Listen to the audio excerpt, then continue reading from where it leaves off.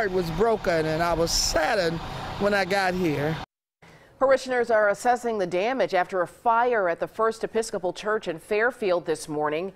CBS 42 News reporter Matt Fernandez joins us now in the studio. And Matt, church is a busy place, especially at Christmas. What's their plan for the holiday?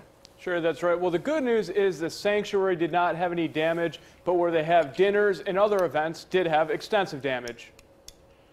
A big plume of smoke could be seen on Lloyd Nolan Parkway late this morning. The smoke was coming out the top of the roof and stuff like that, and on the side of the building.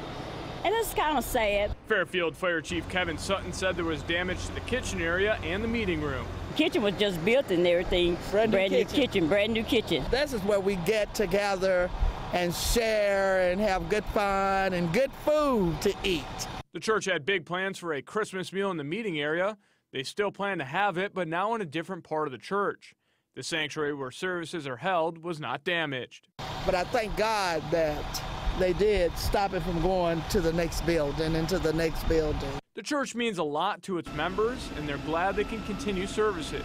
I enjoy the members in the church. I enjoy the location. I enjoy the service. Sutton says they're looking around the kitchen area for a point of origin. And Fire Chief Kevin Sutton says the fire does not appear to be suspicious.